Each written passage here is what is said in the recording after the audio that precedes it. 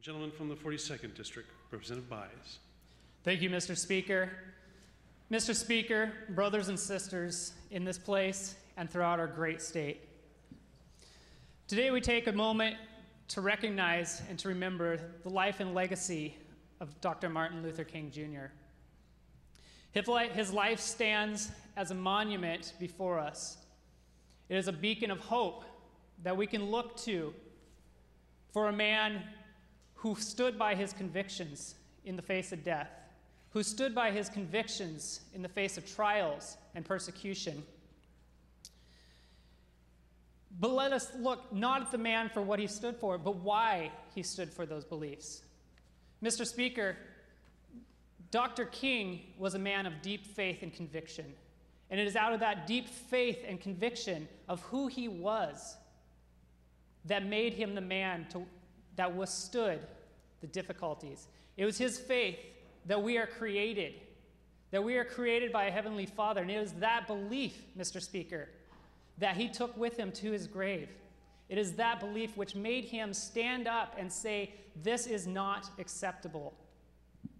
Mr. Speaker, it was that belief that we are created and we are created equal.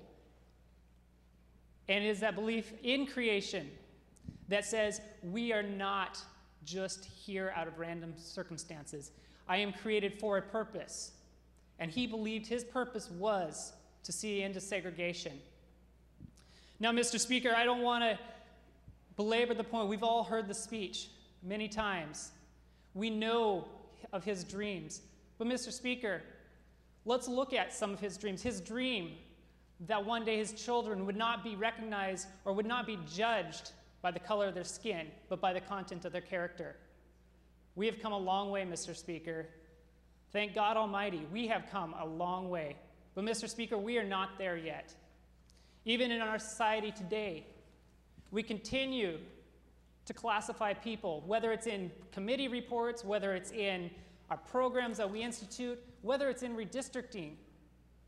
We decide that we're still going to segregate people based upon the color of their skin and not the content of their character. Mr. Speaker, Dr. King spoke of great things, and we have come a long way. But we have a long way to come yet when truly justice is blind. And we look not as, is that person that we're serving, is that an Hispanic person? Is that a black community? Is that a Latino? Is that an Asian?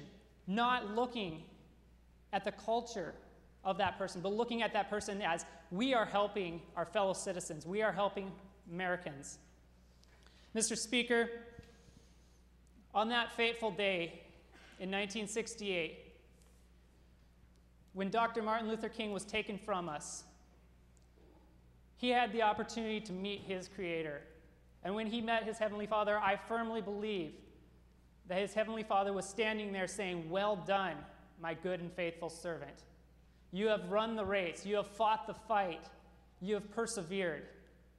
Mr. Speaker, that is my hope for all of us here, that no matter what the trials or circumstances we face, that when I get to the end of my life and I breathe my last breath, that when I stand before my Heavenly Father, he will look to me and say, "Well done, my good and faithful servant. You have fought the fight. You have continued the race. You have done well." Thank you, Mr. Speaker. I pray that we will continue to work on the great work of Dr. Martin Luther King. Thank you. Further remarks?